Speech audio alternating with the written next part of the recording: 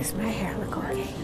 Most people come to Von Maur to shop, but Tom Jameson takes the love of his life, Helen Volpe, here for a different reason. They come to dance, and they attract a crowd. I'll come again just to see them dance.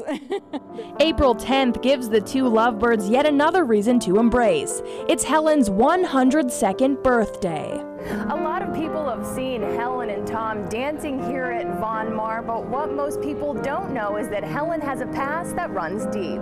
Helen's first love is flying. She got her pilot's license during World War II in 1943. Getting in the plane and taking off and going up and staying up for hours and hours before you come down. She had dreams of being part of the WROCs, or women in the Air Force, but didn't qualify because she was too short.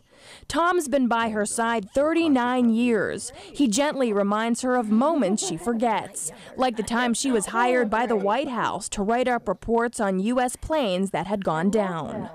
But they took you from the airport to the White House, where you were to meet Franklin Delano Roosevelt and his wife Eleanor, to begin your time working in the Pentagon.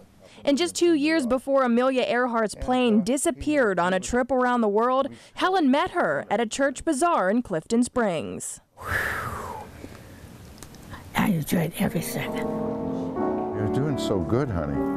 These days, dancing keeps Helen physically and mentally active. How do you like it? I love it. Having a good time?